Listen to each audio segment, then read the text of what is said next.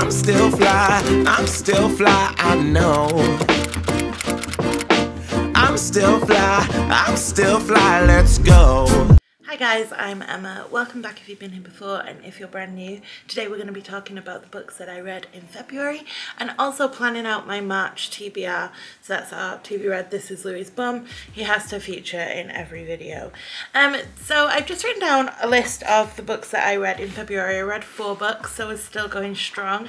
If you haven't seen my January what I read, if you haven't seen my January what I read, I'll leave it linked up there. You can go back. I actually read 5 books in January, 4 books in February. So no audiobooks this month, everything I read on my Kindle. And today seems to be the month of the Kates and Katies. 3 out of 4 of the authors' name is Kate or Katie, so that was just an interesting thing that turned out this month. So we'll start off with the first book that I read in February. I'm going to leave a picture of them there because I did read them on my Kindle.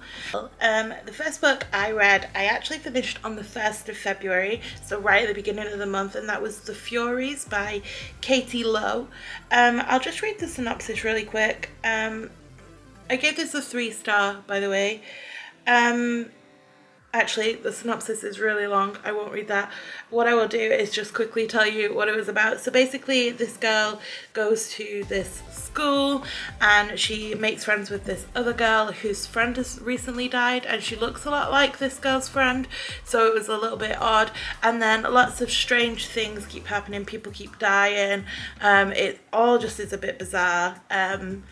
It's got really mixed ratings online, so I mean maybe it's one that you would like to pick up, but I quite enjoyed it. 3 stars is like an averagey for me. I wouldn't read it again, but I enjoyed reading it. The cover is really pretty, with the girl's hair all matching. Basically the tagline says you'd kill to be one of them, one of these 4 girls. So yeah, I really liked that one. Better than anything I read last month anyway.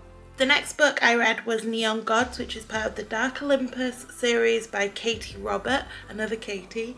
I gave this one a 3 stars too. It's obviously a Greek god kind of retelling. So basically this is set around Hades and Zeus and Persephone. And basically Persephone is going to marry Zeus. She runs away because Zeus isn't a nice guy, and she discovers Hades, who they were all told like he didn't really exist. He wasn't even real. He just was like this myth. It's an adult book. Don't read this if you're not ready for that. I liked it well enough. It was a quick, easy read. I think I read this in like a day and a half. I like half read, half listened to the audiobook, so I flicked between the two and it got that done really quickly. I enjoyed it. I have read another retelling, like a really similar story, and I can't remember what it's called now, but I think I enjoyed the other one a little bit more, but it was fine. I liked it. I gave it a 3 stars, so I probably wouldn't read it again, but I enjoyed reading it the first time, and I don't think I'll carry on with the series. Some of the scenes in there are definitely too raunchy for me, so I don't think I'll carry on with the series, but it was fine for a one-off read. So the next book on the list was my highest rated for the month, and that was My Dark Vanessa. I added this one to my list when it got all that hype on YouTube, and then so that's how I tend to do it. Like, I'll see a book that I think, oh, that looks interesting, and I'll add it to my want to reads on Goodreads, and that's why my list gets so big. And I added this one like a while ago. It's been out for a while. When did this one come out? So this one was published in March 2020.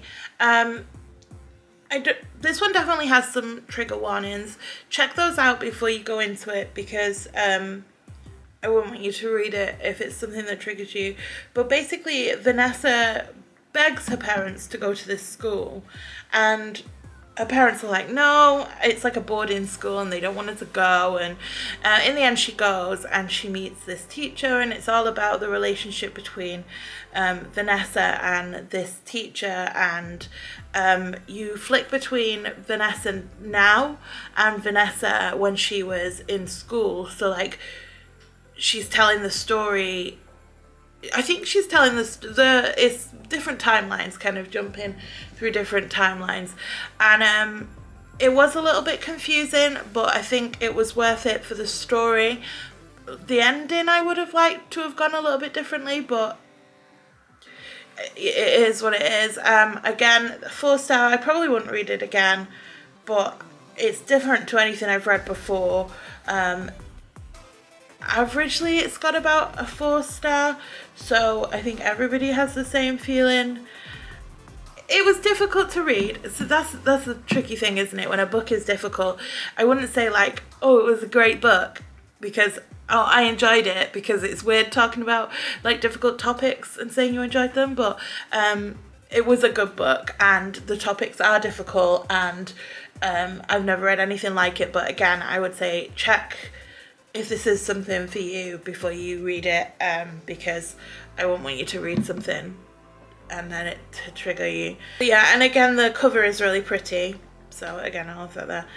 And then the last book on my list is one I just finished this morning, and it's called The Moon and More, and it's by Sarah Dessen. Oh, my Vanessa was by Kate Russell, by the way, I didn't say. But yeah, The Moon and More by Sarah Dessen. It's my first ever Sarah Dessen book.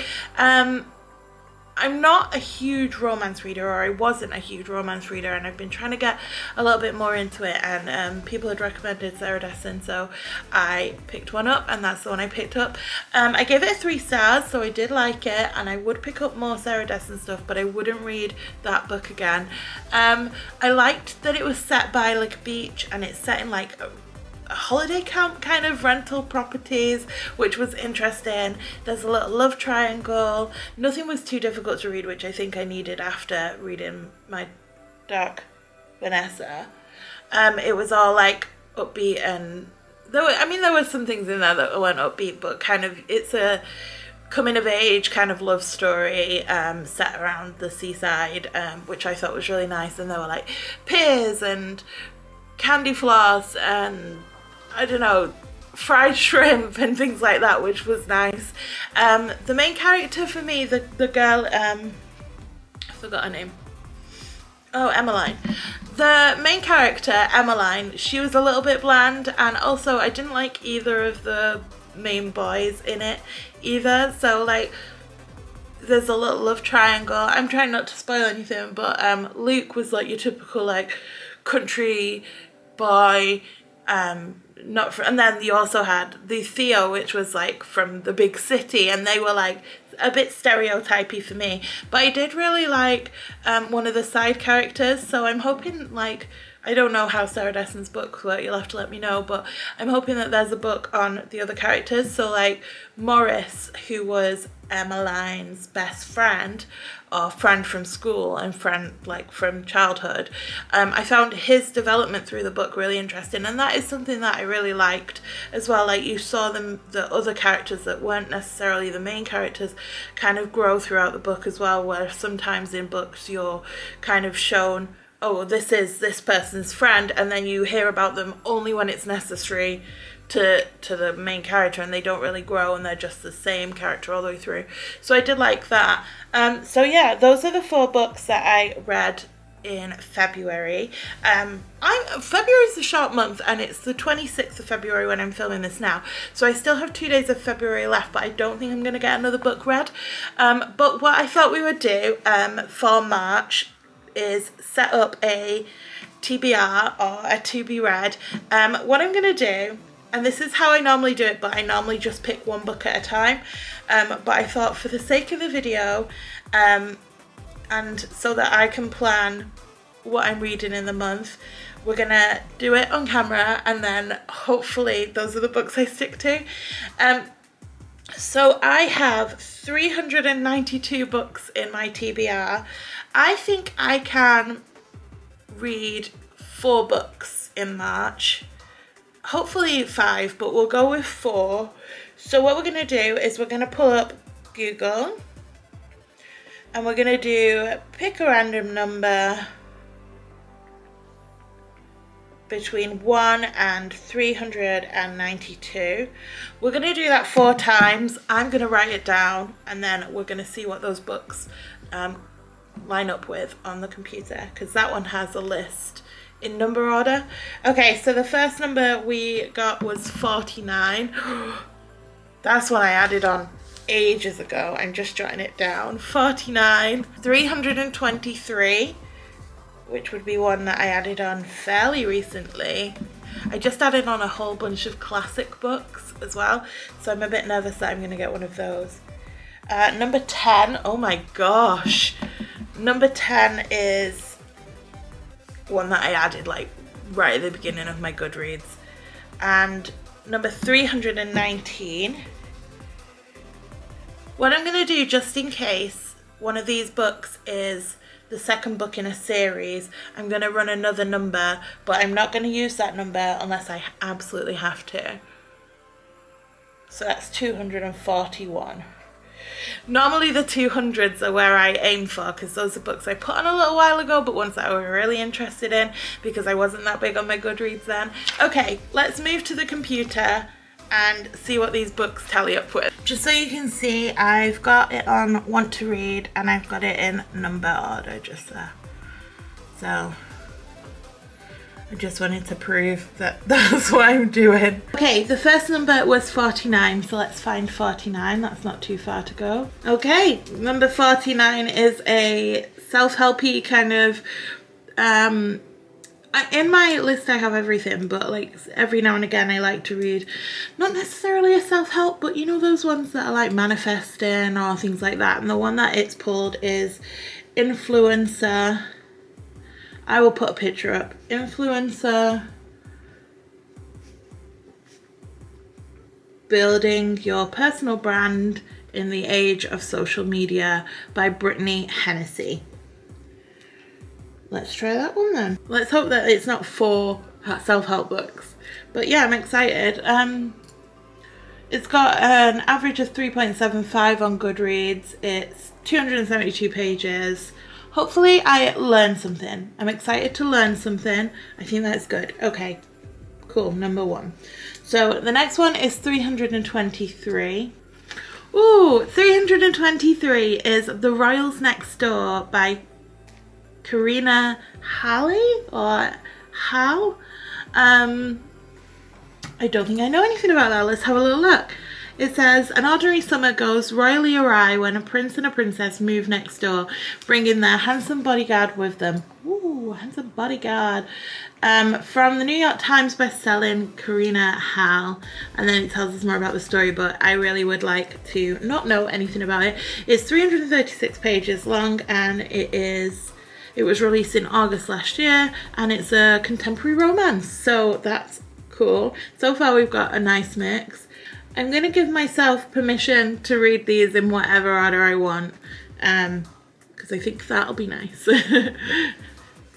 Okay, I'm excited for that one. Okay, next up is number 10. This is one I'm really nervous for. Okay, number 10 is one that I added many moons ago, and last month, I don't know if you remember, I read one about trolls, and I was like, oh god, this is like Twilight, but way back when. I feel like this is gonna be that. So we'll see. It was published in 2010, which is fitting because it's number 10 on my list, and it's birthmarked. So it says, in the future, in a world baked dry by the harsh sun, there are those who live inside the walled enclave, and those like 16-year-old Gia Stone who live outside. I don't know if I've said that name right. Following in her mother's footsteps, she becomes a midwife, delivering babies to the world outside the wall and handing a quota over to be advanced into the privileged society of the enclave. Gia has always believed this is her duty until the night her mother and father are arrested by the very people they loyally serve. Gia is now forced to question everything she's been taught, but her choice is simple: enter the world of the enclave to rescue her parents or die trying. I mean, it sounds okay. It's got an average of 3.8 stars and it is 361 pages long, so we'll give that a go. And then the final book on my list, hopefully, is 319, so another whiz down. So I think that's gonna either be a classic one or one that I've added fairly recently, like in the last few months. So the next, we won't be needing that extra number, which is good. The next one on this list is the third book in a series that is a series that I've read the first 2 books. It's The Dawn and the Prince, from the Kingdom of Curses and Shadows. I read the first 2. So basically the girl in this is from a dark part of the kingdom, and they fight monsters, and she enters into to become the champion of the kingdom. It's by Delateo. It's got an average of 4.1 stars on Goodreads. I'm actually quite excited about this one because I forgot that I needed to read this one. Is it out yet? Yeah, it was published in June. The cover is so pretty. Zora is the girl's name, and she lives in the Shadow Kingdom. That's what I meant to say. But yeah, I can't tell you too much about it, but that's a young adult, 2 young adults, contemporary romance, and a kind of self-helpy book, so that works out quite well. Let me know if you've read any of those last 4 down in the comments below and what you thought of them, especially the influencer one, because I'm interested in that one, and The Royals Next Door I know has been doing its rounds, so let me know if you've read that one. And if you've got any books to recommend to put onto my TBR, let me know as well. Thank you so much for watching. I hope that you've enjoyed this. Don't forget to come back and check if I've completed my TBR in the next month's video, and we'll see you next time. Bye!